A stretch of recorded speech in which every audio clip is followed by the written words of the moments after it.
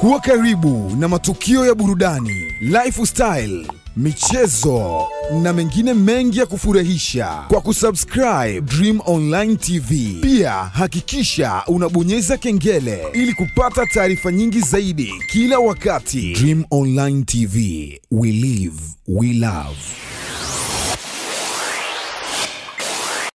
Kikosi cha Simba leo asubuhi kilikuwa katika uwanja wa Boko Veterans kikiwa kinafanya mazoezi ya maandalizi ya mechi Yanga Dar es Salaam Africans Jumamosi wiki hii. Wachezaji wa Simba walionekana kuwa na morali ya hali ya juu, huenda kinachangiwa na matokeo ya ushindi ambao waliweza kupata dhidi ya Waarabu wa Al Ahly waliotokea kule Misri. Lakini katika mechi ya mzunguko wa kwanza Simba walitoka suluhu ya bila kufungana na Yanga Dar es Salaam Africans katika mechi ambayo ilichezwa Septemba 30.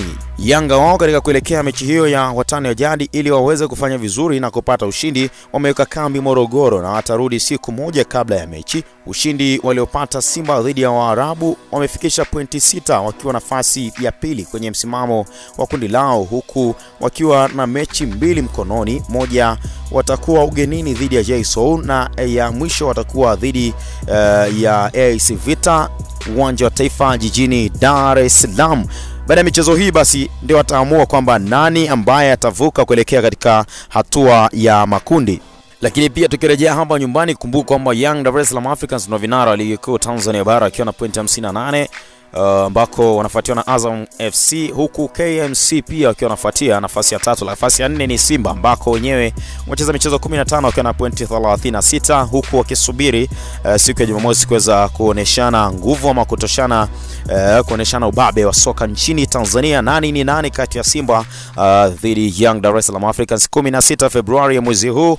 Ikumbukwe moja kati ya vitu vizuri ambavyo viko nchini, mashabiki wengi wamejigawa mara mbili Tanzania, kwa maana kwamba huwezi kumkuta mtu anayeshabikia KMC kwa ule moyo wa dhati kabisa, lakini utamkuta mtu anayeshabikia Yanga ama Simba kwa moyo wa dhati. Imekuwa ni kama nchi yenye mashabiki wa pande mbili, Yanga pamoja na Simba ndio wengi katika nchi hii. Lakini ukitazama pia hata na uwezo kujaza uwanja wa Taifa ni timu hizi mbili, wafalme wa soka nchini Tanzania na Afrika pia wamekuwa wakionyesha kiwango kikubwa kwa Simba ambao wakilishi sasa kunako klabu bingwa Afrika, ambako sasa wako katika kundi D ambalo wenyewe pia wako nafasi ya pili wakana pointi 6, huku nafasi ya kwanza ikishikiliwa na Al Ahly ya kule Misri wenye pointi 7. Nafasi ya 3 ni JSOU ambako wana pointi 5. Nafasi ya mwisho wanaburuza mkia ni AC Vita, na mambo ya mpira kweli haya ambayo AC Vita walikuwa ni nafasi ya pili. Sasa ukipoteza tu basi unakuwa na hali tete ambako waliweza kufungwa na JSOU goli 1-0, na Simba wataelekea kule Algeria kwenda kucheza na JSOU siku chache zijazo tarehe 9 Machi,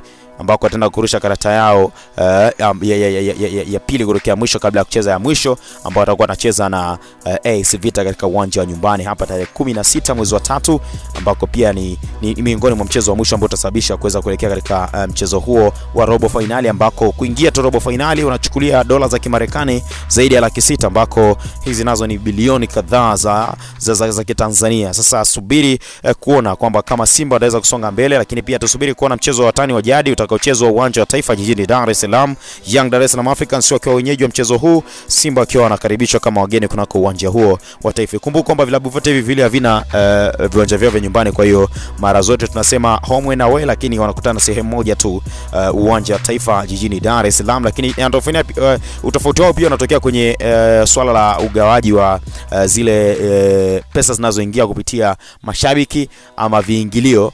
Manake mgeni anagaiwa, lakini mwenyeji yeye ndiye ambaye anapokea mlungula mrefu kuliko mwenyeji. Mimi naitwa Kevin Nova, hii ni Dream Online TV. Nikukaribisha sana uweze kusubscribe, bonyeza maandishi mekundu ile ndio subscribe chini ya video hii. Baada ya hapo unabonyeza alama ya kengele, inakuwa ni follow stop, unapata taarifa zote bila wasiwasi wa aina yoyote ile.